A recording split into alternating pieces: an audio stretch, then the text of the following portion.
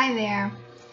Try to bear with me. I'm going to try to give you as much information about this scam as possible. I am from the South, so I will try to keep my accent at bay as much as I can. Now, the purpose of this video is to inform you of a new scam I just recently was involved in. I received an email about 3 weeks ago offering me employment with this company called MS&AD Insurance Holding Group Incorporated. Now, as I did my research on this company, it was listed on the Wall Street Journal and Bloomberg. The website seemed very legitimate. So this is not to say that this company is the one doing the scamming. It very well could be that somebody is posing as this company, or at least as the human resource administrator. Let's see. I try to make some notes so I give you as much information as possible. The job offer was for me to be an administrative clerical assistant and work from my home office. When my husband did the research, as well as me, we both looked for scams because this job just seemed too good to be true, and it was. But when we researched for scams, there were none. There were none referring to this company, at least. The interview was performed through Skype, and all the questions that were asked were very professional. None of them were out of line, so no red flags were raised there. Once the job was given, I received a W-4 and a contract of employment, as well as an automatic deposit form for my annual paycheck. Well, my bi-weekly paycheck. So, in our minds, we were thinking, what scam artist thinks to go to this length?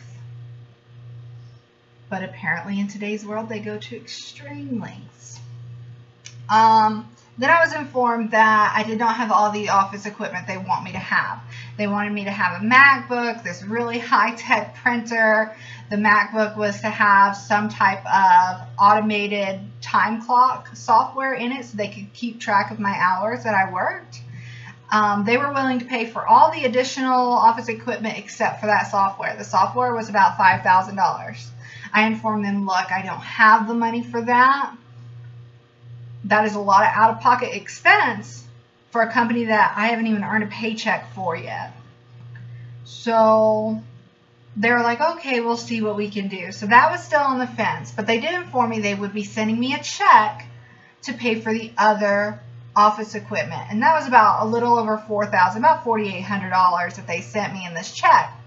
However, when I received the check, the personnel that I was speaking with was insistent that I use my bank app to deposit the check into my account.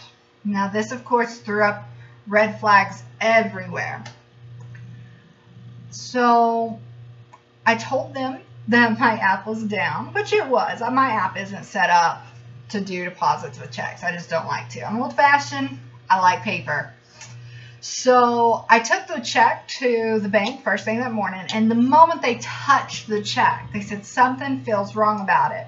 They examined the check and they said there should be an address associated with that bank typed onto the check.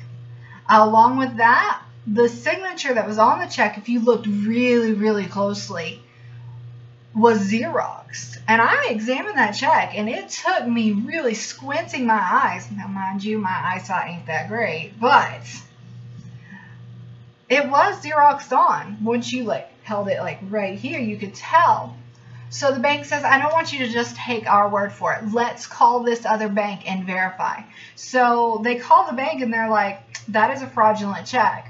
Now, if I had deposited that check without having it verified, not only would I have been liable for the $4,800, I would have also been charged a $30 penalty fee for the check to have bounced.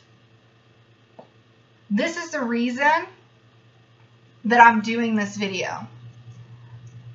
I'm somewhat educated. I'm about to get my bachelor's degree in accounting literally this week. So pretty excited about that. Woo woo. But there are others that aren't educated, and the idea of a get-rich-quick scheme makes our blood boil. We get excited. It puts endorphins in our brains. and they won't think twice about verifying the money, and then they end up in a hole because they got scammed. So please take a look at this video. You don't have to like it. You don't even have to comment. It is just meant to be informative. Thank you for your time, and y'all have a wonderful and blessed day. Thank you.